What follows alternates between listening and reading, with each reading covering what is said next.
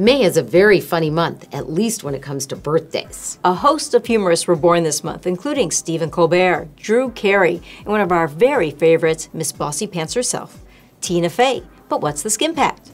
Well, by keeping us smiling, these comedic masterminds could actually be helping us look younger.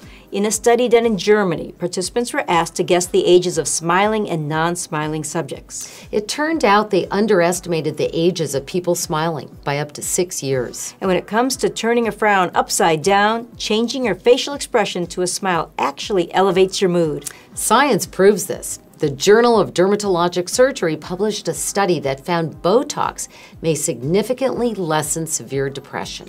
In the study, 9 of the 10 depressed patients recovered from their symptoms after getting Botox injections between their eyebrows. This was almost double the success rate found from antidepressants. Researchers concluded that by preventing scowling, the brow sent signals to the brain that improve the participant's sense of well-being and happiness.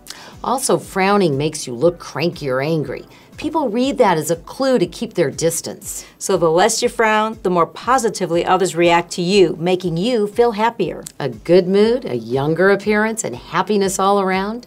As Tina Fey's alter ego Liz Lemon says, "I want to go to there."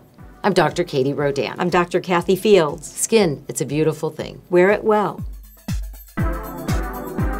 Skinpact, it's not about celebrities, it's about you. And for advice on your journey to great skin, visit our blog at dermrf.com.